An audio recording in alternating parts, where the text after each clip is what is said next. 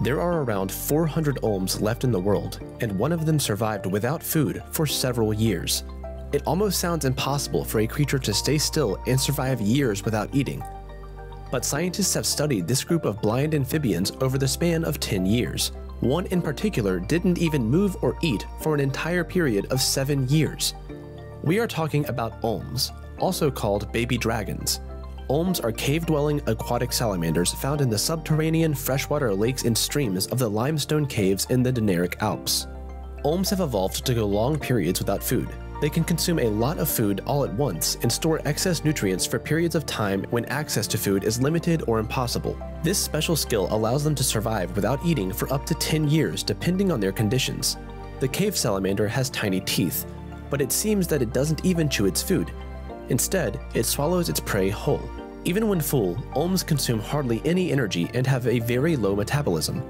Having adapted to live in dark, wet caves, they usually don't change their location. Olms, which have a slender, long cylindrical body, can measure about 25 centimeters or 10 inches. Their eyes, however, are so small and underdeveloped that they do not even extend beyond the skin's surface, which renders them almost blind. Because olms live in permanently dark environments and do not rely on their vision, they have developed a very advanced sensory system. Their highly sensitive chemoreceptors allow them to detect species of prey in the water around them, and their ears can pick up sounds from the water and the ground.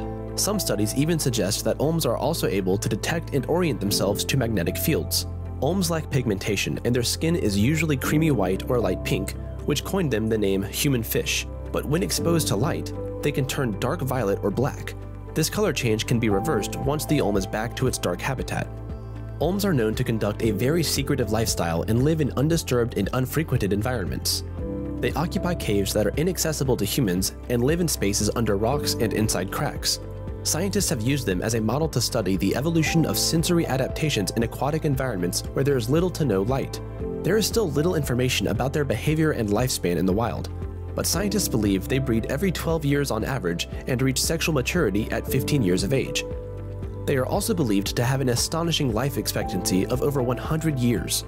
Scientists have been able to conclude those facts by observing the olm's population in captivity. The average age of an olm in captivity was about 70 years.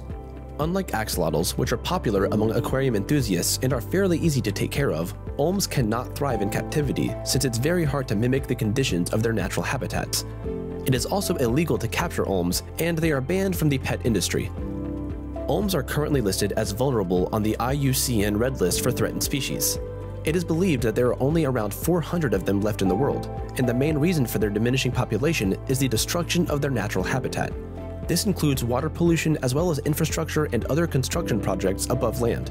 Currently, olms are mostly found in national parks and land protected by the governments of Italy, Croatia, and Slovenia. As a very distinguishable and unique creature, olms are a popular ecotourism attraction in the Dinaric Alps, and there are no known adverse effects of olms on humans. Did you know that the olm is one of Slovenia's national treasures and is featured on one of the country's coins? If you could only have one meal to last you 10 years, what would that meal be? Share your thoughts in the comment section.